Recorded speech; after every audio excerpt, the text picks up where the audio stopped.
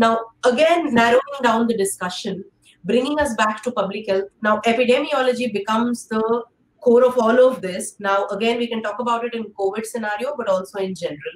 And you worked in the area, Dr. Padma.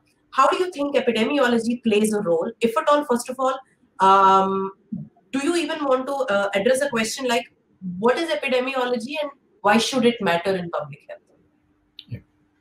Yep, it is an important area of healthcare. Actually, epidemiology is basically understanding the spread of diseases. In fact, the field epidemiology, in fact, it actually started with infectious diseases, and you will probably all know, or some of you might know, that there was a famous physician / statistician named John Snow in England, who was able to identify the correct source of cholera diseases just by classifying the source of water source supply, the source of water supply in the two regions in England, and so that's how the modern epidemiology started. And then the England government, so not Indian, the government of United Kingdom, they started, numerating morbidity and mortality data, meaning death rates, and then the disease rates. And then the modern epidemiology started, and they were able to clearly demonstrate who were dying, where they were dying, how were they dying. And that's as simple as that.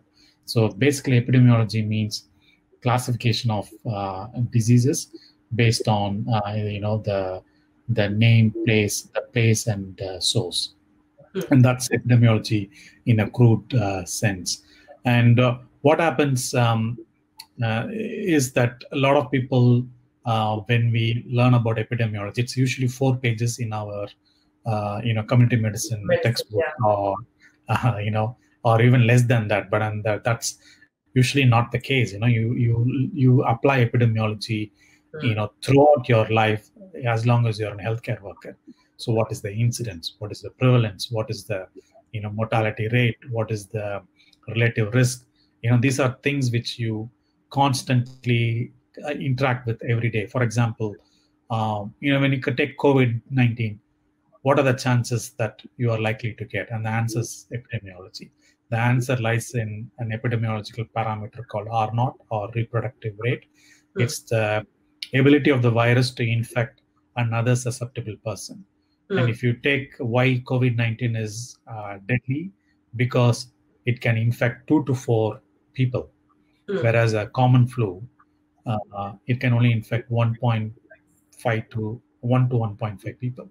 And that's why you see the exponential growth in the number of COVID-19 cases in countries like US or China or France, Italy, and Iran. So you can see the exponential growth in the number of cases. And without an understanding of epidemiology, you will not be able to deduce a lot of concepts behind the control of diseases.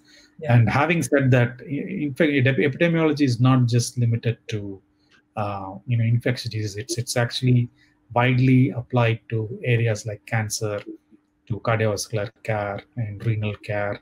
You name it, you need to have epidemiology. And as statisticians usually say, you cannot the ones you cannot measure, the ones you can't control. So if you can't measure, you can't control anything. So it's actually the fundamental backbone of healthcare, and it's definitely the backbone of public health. And I think it's really important for everyone to understand at least the basic concepts of epidemiology. Yeah. In the recent times, Dr. Padma, deviating from our conversation, the lot of conversations across the globe, keeping the NCDs in mind, was about preventive health and preventive medicine, and everybody was talking about it, and the entire AI concepts were now being deployed for preventive healthcare concepts. Now, I think be it preventive care or the situation that we are in, wherein we are looking at containing a disease, like you rightly said, measurement and statistics form the basis for every decision that we make. The current current scenario that we are in, wherein we are ending up making important decisions like, do we need to continue with each and every protocol that we've made in the hospitals or healthcare systems, even for that matter outside in the community, an organization like ours, which doesn't work in a healthcare setting as such corely, also needs to take some valid decisions from inputs from people like you, wherein, like the question you raised, we need to know if we are going to get infected or how soon. Do we need to work from home? Do all of us need to work from home? Or what is safe and what is not safe?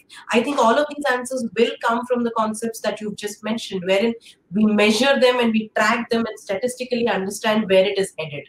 I think that's the core of epidemiology, and that's why you're right. It doesn't have to be infectious diseases alone. It can fit into everything. But how many of us as healthcare workers, clinicians, nurses, and other practitioners have this awareness and understanding of the basics of epidemiology, I think is the point I wanted to make.